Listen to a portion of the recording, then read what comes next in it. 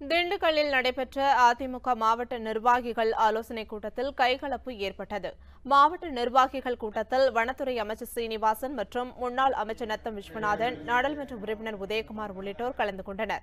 அப்போது அங்கன்வாடி பணியாளர் நியமனத்தில் அதிமுகவினருக்கு முன்னுரிமை அளிக்கவில்லை என்று கூறி ஒரு தரப்பினர் வாக்குவாதத்தில் ஈடுபட்டனர். மற்றொரு தரப்பினர் அமைச்சர் முன்பாக பேசக்கூடாது என்று கூறியதால் இருதரப்பினர் இடையே கைகலப்பு ஏற்பட்டது. நாற்காலியால் ஒருவரை ஒருவர் தாக்கிக் கொண்டதால் கூட்டத்தில் பரபரப்பு காணப்பட்டது.